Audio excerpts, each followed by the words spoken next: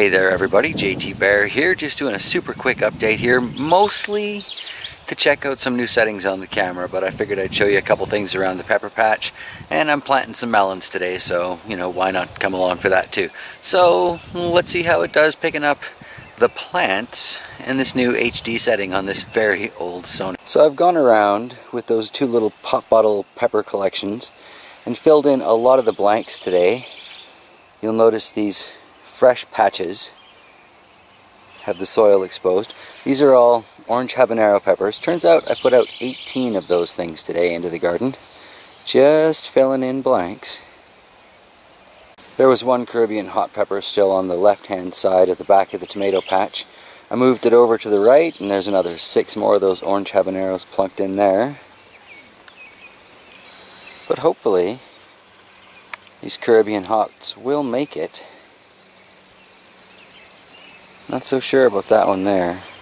Not looking too hot. Over here though, in amongst the spruce garden, I mentioned I was going to try and see how many peppers were left alive in there. There are 3. I think these are red demons, but I'll have to check on the old video to find out. And these 4 are definitely El Jefe peppers. Seems like 2 and 2. But it looks much better with the grass mulching down there and some of the weeds knocked down. Going to do some cleanup in this next patch here. Plant out more of those habaneros and probably some of the watermelons at least. I've got some musk melons, look like just a cantaloupe to me, but whatever, something new, I'll try it. Just a quick look over by the windmill garden too. I was digging around in these weeds and I found looks like 5 of those Peter's peppers that are currently still alive, although I really question how long that one's going to last for. But I mulched them all in. And again, filled in some blanks with, there's 3 more orange habaneros there, and a couple more back there. Otherwise, those are still mostly the Mexican hot peppers. Fill it in though. Shadow. So I think I'm going to take what's left of the orange habaneros in the pot bottles here and just plant them into this little bit of soil I've got cleared up in the spruce garden. That last batch of peppers didn't make it, but over here by the squash and the sunflowers, and then I might clear that section up there for some watermelons. We'll see. So after a moment's reflection, I'm just going to take 6 of the strongest from what's left in the pot bottles.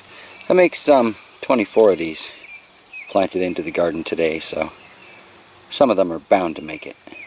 Then just need to give these a good layer of mulching next time I mow the lawn, and hope they grow. So what I'm planting here are early Canada improved watermelons. They claim 80 days till they're ready, an heirloom variety. Train going by in the background, sorry about that, what do you do?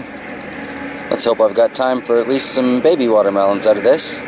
It says to plant 4 or 5 of these per hill, so I may have overplanted here as usual, but there we go.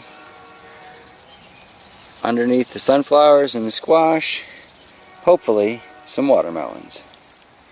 Just cover that all up there. Grow, grow, grow! And then once I see some sprouts, I'll just put the typical grass mulching around that. Start building up the soil. I think it actually looks pretty good with the grass mulch in to protect the plants and block up those weeds. I guess that's where I'm going to wrap it up today. I hope y'all have enjoyed this quick little video, and let me know down in the comments below whether or not the improved video quality shows.